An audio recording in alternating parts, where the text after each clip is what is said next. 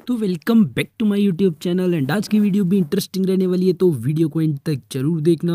And अभी तक आप लोगों ने अगर चैनल को सब्सक्राइब नहीं करा है तो चैनल को सब्सक्राइब करके बेल नोटिफिकेशन को ऑन कर लेना। तो फाइनली जो GHG ई स्पोर्ट्स है उनका जो टूर्नामेंट है वो खत्म हो गया है एंड इसके विनर जो है वो बन चुके हैं TSM ई स्पोर्ट्स। एंड आप लोग भी जाकर उनको सपोर्ट कर सकते हैं एंड आप लोग भी उनको प्यार दिखा सकते हैं। तो हमारी फर्स्ट अपडेट निकल कर आती है नियो को लेके। तो काफ़ी लोग उनसे पूछ रहे थे कि जब गेम वापस आ जाएगा तो वो सोल की मेन लाइनअप में हमारे को 4 मैन में देखने को मिलेंगे, अब वो 5th मैन रहने वाले हैं। तो इस चीज़ के ऊपर उन्होंने क्या रिप्लाई करा वो आप लोग देख सकते हैं। To play for Soul lineup or as a fifth player have you officially joined Soul? Officially तो नहीं, पर भाई ये गेम आने में देख लेंगे कौन फिफ्थ फोर्थ जो भी है। गेम ले आओ भाई, अभी इसका आंसर मिल जाएगा। एंड इसके बाद नेक्स्ट अपडेट निकल कर आती है, वो निकल कर आती है वेट्स को लेके। तो उनसे काफ़ी लोग पूछ रहे थे कि जो BGMI है वो सही में 11 अप्रैल को आने वाला है या नहीं। तो इस चीज़ के ऊपर उन्होंने रिप्लाई करते हुए क्या बोला वो भी आप लोग देख लो। भाई BGMI सही में 11 अप्रैल को आ रहा है क्या? चांसेस है, लाइक 100% नहीं कह सकते, बट हाँ ये जरूर कह सकते कि फेयर चांसेस कि अप्रैल में आ जाए।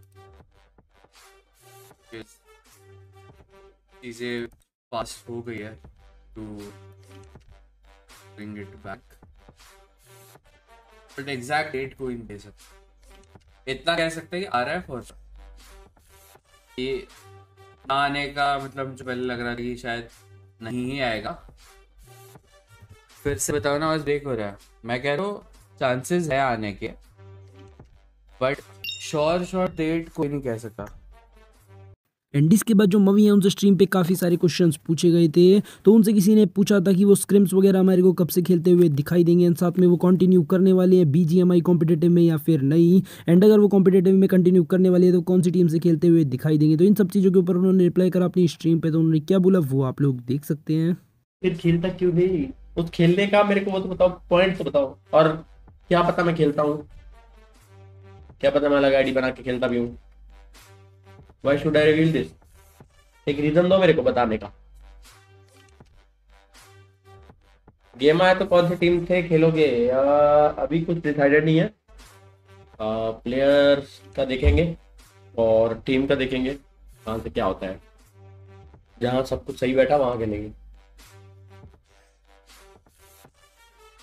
अभी से शुरू करो टीम देखना ब्रो। ऐसा नहीं होता ना सौम्यादीप ब्रो। मान लो एग्जाम्पल, मान लो मैंने कोई प्लेयर देख लिया, ठीक है, वो मेरे को प्लेयर अच्छा लग गया और वो प्लेयर अभी सैलरी मांगेगा। मान लो उस प्लेयर को सैलरी मिल रही है पहले से, तो मैं उसको कहाँ सैलरी दिलाऊंगा अभी? समझे? जिस दिन गेम दोबारा लॉन्च होगा उसी दिन सब कुछ सेटलमेंट 1 सेकंड में हो जाएगी। हाजी अगर गेम आएगा बंदे ग्राइंड कर रहे होंगे और आप टीम देख रहे होंगे, ऐसा कुछ नहीं है ऋषभ सूट। ऐसा तो लोग पहले से कॉम्पिटिटिव खेल रहे थे, मैं बहुत बाद में खेलने लगा था। हाँ ऐसा कुछ नहीं होता। आते जाते वाले आते जाते रहते हैं और बहुत सी चीजें हैं जो मैं बोलता नहीं हूँ और बोलना नहीं चाहता हूँ ऑन स्क्रीन। तो मेरे को मेरा काम पता है कैसे करना है, कैसे क्या करना है। जब गेम आएगी सबका तब बात करेंगे। उसके पहले ऐसे क्या हाईलाइट्स बनाने के लिए मैं बोलता रहूँगा कुछ ना कुछ। मावी फाड़ देगा। देखो मेरे क्लोज वंस को पता है, जिसको नहीं विश्वास करना मत करे, है ना, कोई दिक्कत नहीं है, फर्क नहीं पड़ता। तो और जब कुछ अच्छा करूंगा और बाकी लोग फिर आएंगे कि हाँ हमें तो पता ही था ये कि, फिर उस टाइम मैं भी नहीं घास देने वाला हूँ किसी को।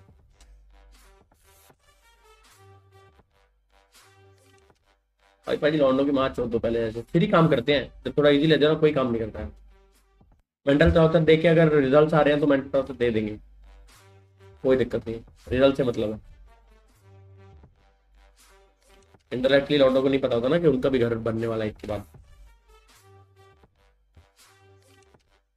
मेरी जान तो जो भी डिसीजन लेगा हम तेरे साथ हैं, तेरे से एक्सपेक्टेशन बहुत अलग होंगे। यस मेरे पास बातें नहीं है ना, मैं काम करके दिखाता हूँ। याद रखना, बोला था ट्रॉफी जब आएगी तब तक खेलना नहीं छोड़ेगी। अरे किसने बोला मैं खेलना छोड़ दिया हूँ? मैं ज्ञान नहीं देता हूँ इसका मतलब ये थोड़ा ना कि मैं खेलना छोड़ दिया हूँ। एंड इसके बाद जो SK रॉसी है वो हमारे को VCT की प्रेस कॉन्फ्रेंस में देखने को मिले एंड उनसे काफ़ी सारे क्वेश्चंस वगैरह पूछे गए थे। तो वो वाली क्लिप भी आप लोग अपनी स्क्रीन पे देख सकते हैं। अगर आप लोगों को पूरा इंटरव्यू देखना है तो आप ग्लोबल ई स्पोर्ट्स के चैनल पे देख सकते हैं। to SK Rossi from 𝓒𝓸𝓹𝓂𝓑 𝓢𝓽. You played with the same group of players for the majority of your Valorant career. Coming into a 7-man roster like the current global esports, how difficult was it to build team chemistry considering all your teammates are from various parts of the world? Uh, it was hard initially because I was emotionally connected to my previous team, and now teams are like the players are from different teams, different regions, and yeah, it was hard for me as well to play from India because of the ping and not being with the team in Korea, team bonding and stuff. But like I said, like all the players and the coaching staff, they're like very kind. They always help. They always talk. We always make fun while in practice. So initial stages, it was hard.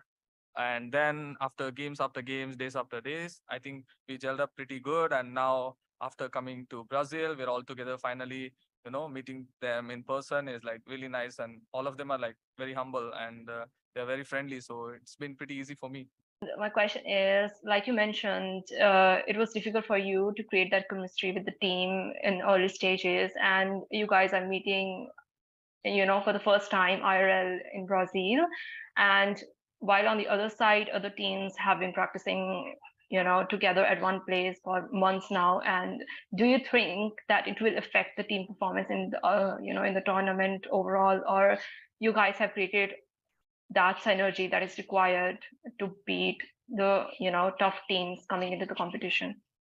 I think synergy-wise, other teams might have an advantage, but I didn't see any difference. Like how to say, all our practice games, even when I was playing from India, like all our scrims are doing pretty well, and we are like just making some mistakes in game. But synergy-wise, I think we are doing okay, even if we are not like playing from online. It didn't bother us at all, unless the ping, of course. And yeah, it was pretty good. And playing in Brazil now, we're in the same room practicing from a couple of days. I think we're doing pretty good. The synergy is like not bothering at us all. I mean, we're doing pretty good. Yeah. Rossi specifically, since you're like this sort of icon in India and you're like the sole Indian player playing on the starting five, how does it feel to have like this sort of burden, the weight of all of India on your shoulders? It feels really good, to be honest. A lot of people, like I get this question a lot, like, like there's a lot of pressure on you. There are a lot of people expecting from you. I'm like, no, this is a really good chance for me. Let's say like there's like 10,000 people watching me. They want me to perform good, and if I perform good, it's a really good. It's good for me, and it's a really good boom for Indian esports if I perform good on international stages, because nobody has ever done it, let alone play on an international stage. So I take that as a lot of confidence and a lot of pride in me. Like, okay, there's so many people watching me now. I need to perform good. It's not pressure. It just, I take it in a good way to become a superstar. If I play well, I'm a superstar. Yeah. My question is for Rossi. First off, I have many fans in chat right now who have stayed up to watch you. So they say hello, and they're supporting you. They told me to say GE fighting. So they're. But my question for you is that we've seen you play a lot of chamber pre-nerf. The last match I could find of yours was November 25th of 2022. With your 7-man roster, especially with 3 of your teammates specializing in the duelist role, how does that affect your agent distribution and roles? I mean, I cannot be a one-trick pony, right? And nobody can just use one agent, or nobody can stick to one role. Given that Valorant is changing every day, every season, and every update, you need to be like versatile. So I'm focusing on building myself as a player who is ready to play any agent, any type of roles, or adapting to any kind of situations thrown at me. I think that is what I'm focusing on, and it did affect a lot in the beginning, like I said, but I've been developing the skills for my role now, and I'm playing a lot of other agents. Before I used to just play like Jet and Chamber. Now I'm exploring a lot of other agents, and I've been given time to learn, and also a lot of help by the coaching staff. They're providing everything they can for me to get better at it. And yeah, I mean, I just want to be like, I just want to be a player who can play everything and get better at everything. That's the goal. I don't want to be stuck at one agent or one role. So yeah, we're doing good. Awesome. Thank you so much. GE fighting. तो बस guys यार, अभी के लिए मेरे पास 3 news थी, and आगे कोई और अपडेट मिलेगी तो मैं आप लोगों को नेक्स्ट वीडियो में ही बता दूंगा। तब तक के लिए वीडियो को लाइक करके चैनल को सब्सक्राइब कर लेना, साथ में बेल नोटिफिकेशन को भी जरूर से ऑन कर लेना।